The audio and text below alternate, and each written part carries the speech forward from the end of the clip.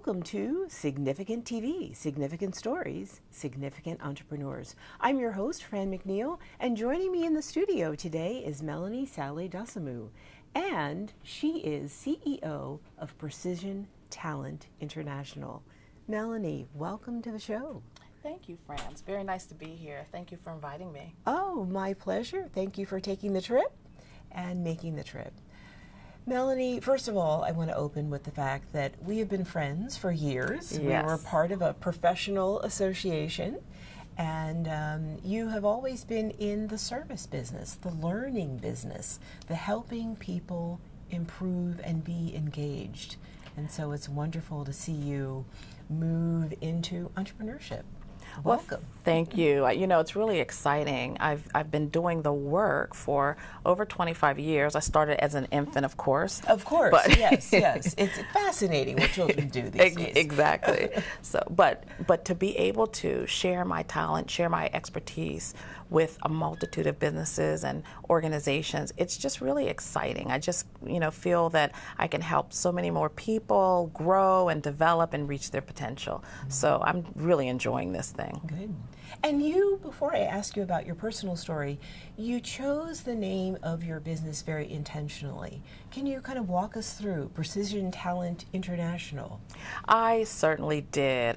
There are specific skills, specific tools that leaders can demonstrate that make a big difference in the growth of the organization. And so if those tools are selected and used with precision, it drives growth, it drives productivity, and it drives employee engagement. So that's where that part of the name came from. And the international piece of my business name is because I've been all over the world. I have delivered leadership training on almost every continent in so many different countries, and it's been really exciting. And what I've learned is while the cultural approach does make an impact on how someone may use a tool, the same skill sets, the same tools are effective all over the world. Talk to us a little bit about your international travel. I mean, when you say that you've been on almost every continent, what kind of work did you do? So in China, I went to Beijing, as well as I've also been to, Beijing was the first place I went, and I did a train the trainer there. So I worked with scientists and helped them understand how to break their training down using brain science and also adult learning methodology, so that the sales reps that they were training would actually have useful tools and useful approaches in the marketplace, so that helping them to convert their training so that it's a little bit more user-friendly, a little bit more learner-centered. So that's what I did in China. In China. Have you been on the continent of Africa? I have. So I was in South Africa, and it was very cool because I got a chance to do a safari there. Ooh. But yeah, it's very cool.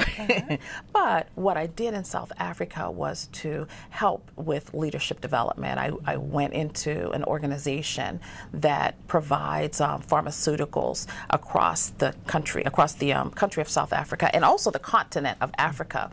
And I worked with their leaders to help them build their leadership skill so that they could learn how to better connect with their team members and help to develop talent within the organization.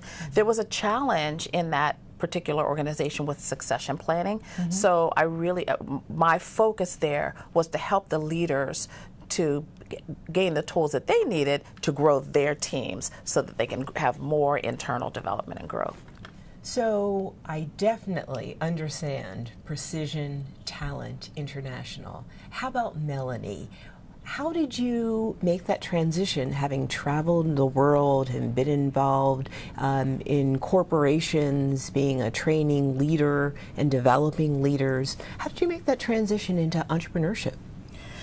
So I worked with some great external consultants when I was in corporate America. So I worked for a company called Just Born, which that's where I met you. Right. And I met some great consultants who came in and had a huge impact in a really short time. They made it look easy, and so did you. They also the impact that they were able to make, it just really gave me a desire to be able to do that. And so I've had that desire for a long time. And then when I was in my last job, there was a reorganization that really impacted my job and made it necessary for me to do something different. And I tell you what, that was the best opportunity that I could have received, because that was the opportunity to step out on my own. They actually became my first client and my largest client. Congratulations. Thank you. Wow. It was just very exciting. But it was, through necessity, but it was a really exciting opportunity to step into entrepreneurship, which I've wanted to do for a while. Right, right. So now you're an entrepreneur. Who are your clients now, and how do they work with you? So my most popular, most common type of a client is a mid-size organization, either corporations. I also work with nonprofits and even churches. But it's a kind of a mid-sized company, a company that may have a human resources function, but probably don't have specific resources assigned to do training. Okay. And it's a company that cares about employee engagement. It has a great culture that they want to maintain, and they want to make sure that their leaders have the skills and the tools to drive a really good culture. Those are my ideal clients, because the types of leadership development that I do really drives results by driving employee engagement, and that's the type of skills that I help the leaders to gain. Now, being a training professional, I totally understand employee engagement. Someone else who's an entrepreneur may or may not. What does that mean, and what does that mean for businesses? I mean, why does it matter? You know what, that's a great question. Employee engagement is having employees ready to come to the table and bring discretionary effort. People know their job description. As a rule, people know their job description. They know what's required. But an engaged employee will come to the table, do a little extra. They'll come a little early. They'll do a little extra. They'll have a great attitude about it. An engaged employee really cares not just about getting a paycheck, but they care about the success of the business, the success of their boss. So it's really a mindset. And what does that mean? Based on research, there's McKinsey studies out there. Hey, McBurr has some data out there that says that when employees are better engaged, the company productivity is better, their results are better. In fact, companies with higher percentages of engaged employees, they far outperform their peers. Oh. So it's definitely worth the investment. And you do this often. In fact, you have customized a workshop around on this very topic. Can you tell us a little bit more about that? And you, I think, have some information on that. I certainly do. I'd be happy to do that. I'll just share really quickly. Okay, excellent. So the title of the workshop is? It's Full Engagement, Management Conversations that Drive Performance and Results. And so what my research has uncovered is that there are 7 conversations that really drive engagement. And a lot of times leaders don't know to have these conversations, or they don't know how to have these conversations. For example, the first conversation is the context-setting conversations. People are much more engaged when they understand the context of their job and how it impacts the strategy of the organization. Oh, of course. It's the why. It's the why. Why am I doing this? You're asking me to do this, and if I don't do it, does it matter? But if you tell me the why, it matters. It matters, exactly. Context. I matter, what I'm doing matters. So on the day-to-day, I may not feel, for instance, if I'm the receptionist, I may feel like, oh, I'm just answering the phone calls and greeting people. Hello. Exactly. Right. But if my boss takes the time to have that context-setting conversation, what I would understand from that is that I am the face of the organization. That's right. Everyone who walks in the door experiences the culture of the organization. That's right. I matter. What I do matters. The way I answer the phone matters. So if a supervisor, if a manager, if a leader takes the time to help me understand the context of my job, boy, am I more engaged. So that's one example. There are 7. There are 7. Oh, wow. This is a teaser. Okay. I have to ask this. Now I'm really engaged. How can people find out about the workshop? So they can go to my website, which Okay. is www.precisiontalentinternational.com. Okay. And there's quite a bit of information there about the workshop. We offer it as a public workshop. So if an organization, if there's a leader who wants to go, I need to find out how to get my folks engaged, and they will find that out. Yeah, If they'd okay. like to come, they can register for a public workshop, or there may be a leader that says, hey, my company needs to figure out what we can do. They can call me and we can customize it to meet their needs specifically. Okay.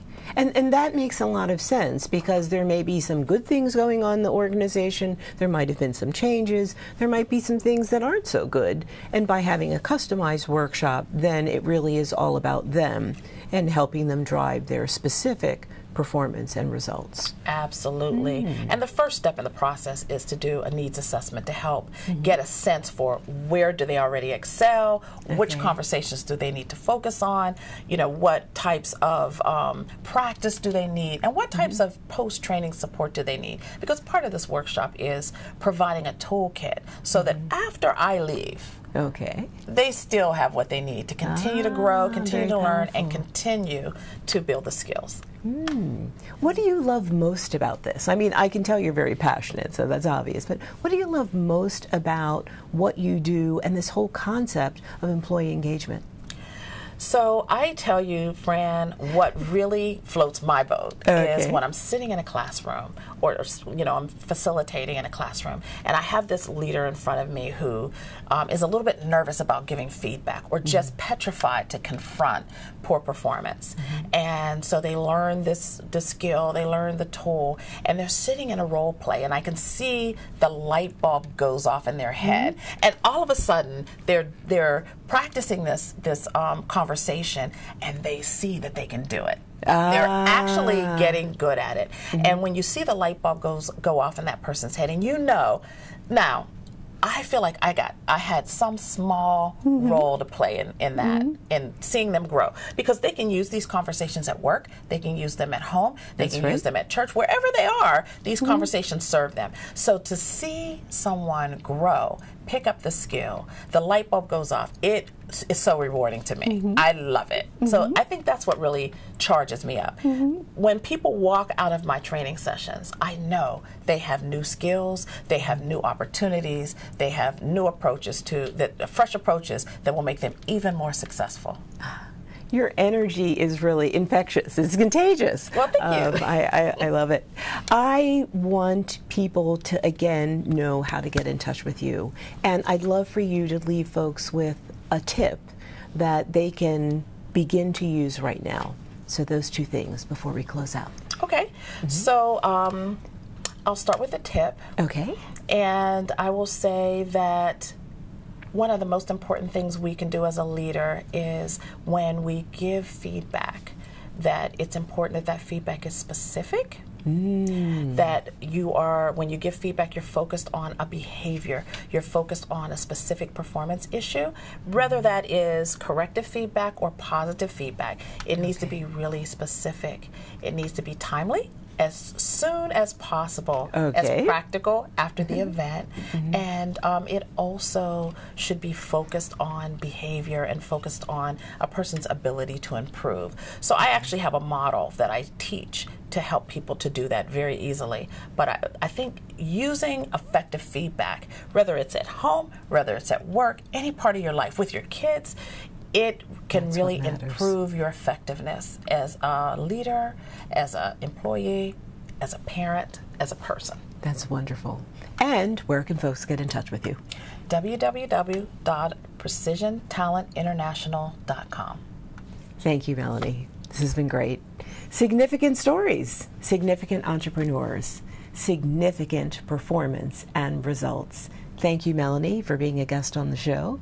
Thank you, and Fran. Viewers, continue to follow us as we interview 80 entrepreneurs in the Philadelphia area.